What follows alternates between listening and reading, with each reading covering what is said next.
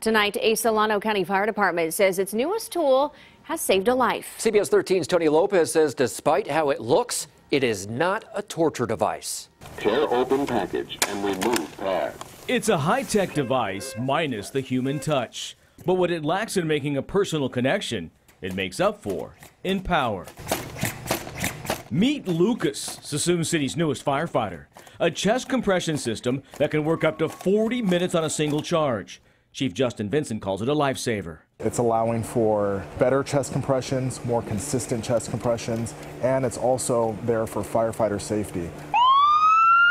Meaning fire crews can now be strapped in with a seat belt in the back of an ambulance during the ride to the hospital, while Lucas goes to work.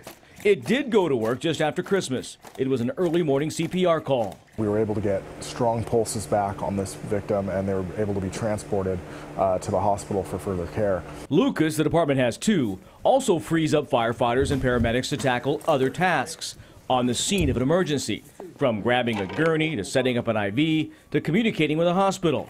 It also adds an extra layer of something every first responder needs. I do feel more confident with the Lucas device because we're able to apply that to the patient, and then it frees up another provider so they can help with the paramedic and getting equipment ready.